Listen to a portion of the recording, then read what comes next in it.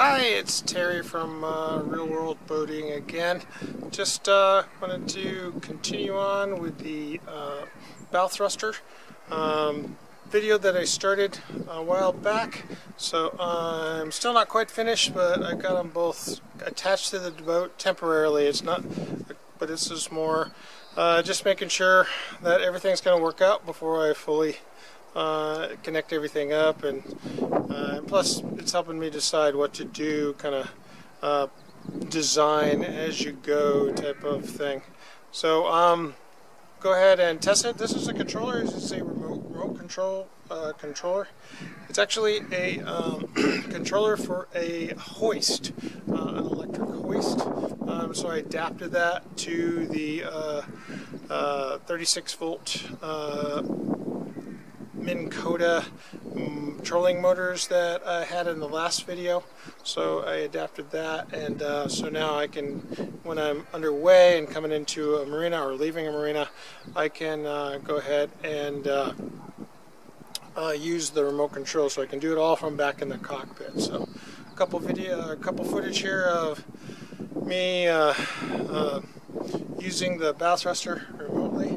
So it's just port and starboard, and so I got two separate trolling motors like in the last video, and so we'll have those going. So I'll have some footage here of the trolling motors working.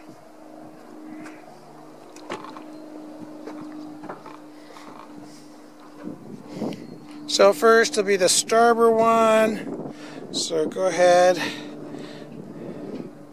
and see that one. You should see the line tighten. It's a little bit hard to see the propeller, it's underwater, but you'll see the line tighten and the boat pushing there and then releasing it, and the line will slack, and then we'll go to the port side and that one will work. And so yeah, got those running. And so I'll get some closer footage here so you can actually see the propellers going roundy. Because of the light, I'll probably go on the starboard side there. So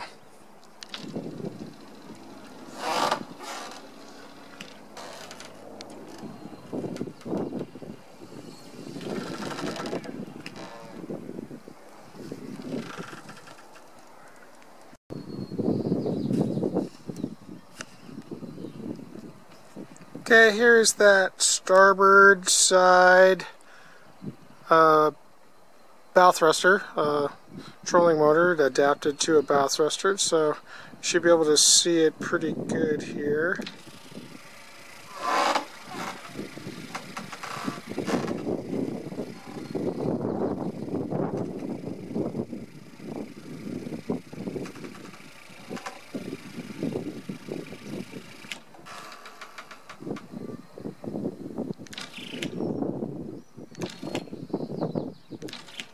Nice thing about using these trolling motors is that they might not have as much thrust as a regular bow thruster, but oftentimes with bow thrusters you're limited to like 15 seconds or so usage at a time, kind of like a starter motor on a car, and so you don't want to burn out the motor. But these are designed to just keep going, so you can just turn it on for a very long time. The stick floating in the way there, and just leave it going on and on and on for, you know, an hour if you need to, although I can't imagine you need it to go that long, but you can just keep going and keep going and keep going, or you can just click it on and off really fast like I'm doing right now if you need fine-tuning adjustments, although I doubt. Sailboats typically steer very well by going forward, but of course with a sailboat you have to have water flow across the rudder in order for the boat to steer. If you're not moving in a sailboat typically with a fixed inboard and a shaft, you have to have water flow across that rudder in order to steer the boat. So with bow thruster you can actually at least turn it around and point in the right direction if you want to, and not be moving anywhere. No flow across the rudder. So pretty nice feature as far as that's concerned. And also when you're going into marinas, oftentimes you are going very slow. And so the slower the water is flowing past the rudder itself, the less steerage you have. And so as a lot of sailboaters know, that if you're going really fast, your helm is very responsive because you got massive amounts of water flow across the rudder, and unless of course you're under sail and you have like a weather helm or something like that, which can affect that as well, but that's a whole different ball of wax there. Anyways, I just wanted to show that, making progress on this, and it's pretty good. I'm pretty happy. As you can see on deck, I just got kind of a bunch of wires and stuff that's not all figured out, and things are all just temporarily tied off. But it does work as far as moving the boat. And then I'm just trying to streamline it so it is going to be something that's relatively easy to hook up. And then take down.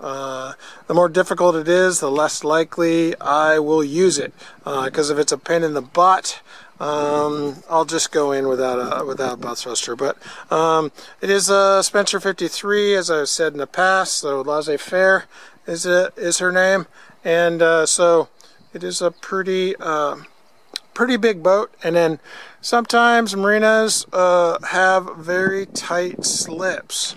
And so the tighter the slip, the more you would want a bow thruster. Although wind's not a huge deal with sailboats, you know, it's supposed to be windy when you take a sailboat out because, you know, you want to sail. At least I do. A lot of sailboats are motoring and stuff. So back over to the port side here. So you can kind of see that. You can see a little bit of a, in the sunlight, you can see a kind of a wave that gets pushed from the force.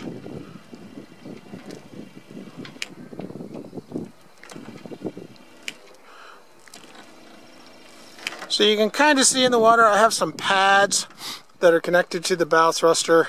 And so there's a soft closed cell foam pad that's pushing against the hull as to not damage the bottom paint or anything like that. I don't think it would even damage the fiberglass itself, but I don't want to scratch up my bottom paint and have barnacles and stuff like that. So I do have a pad that's connected up down there, and then hopefully my plan is to like basically leave that part there with connection to that stanchion there. And then I'll rotate the motor itself aft and then pull that up and then have it fastened off to this next stanchion aft. It should just about reach across there pretty closely, and so I can just store them on deck right next on the stanchions themselves. So it should be pretty good. Of course I have some design and some development for that, but it should be relatively easy. I'll just bring the battery pack out, plug it in.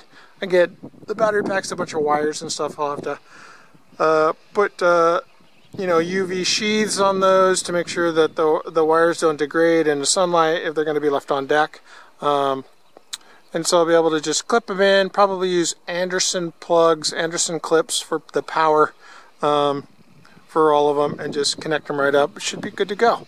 So anyways, I'm pretty happy with the way things are going. So yeah, making progress on the bow thruster. Thanks for watching, and we'll see you next time.